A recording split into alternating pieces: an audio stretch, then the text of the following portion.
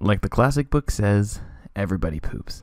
Many of us go every day, but what many people don't know is that our doo-doo actually has some stories to tell us. In this video, we're going to discuss 5 things you can learn about yourself by looking at your stool. The first one is cancer.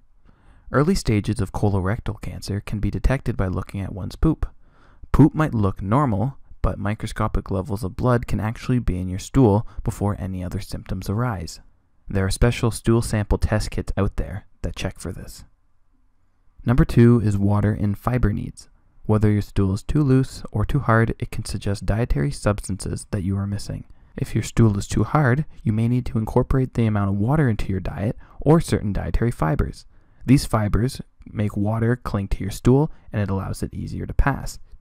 Now, if your stools are too loose, you may need to increase more fiber to bulk the stool together and slow down the digestion process. Number 3 is bleeding. If you have black and tarry stools, it can potentially suggest a bleed high within the digestive system. The stool becomes black because the body digests the blood prior to you passing it. Number 4 is infection. If you're passing excessive amounts of watery and extremely foul-smelling stools, this can be a sign of infection. There are many infections that people can get, and some do not require treatment, but this type of change can indicate a potential viral or bacterial infection within your gut. And the last one is medications. Certain medications are not fully absorbed by the body, and they're actually excreted out of one's urine and stool.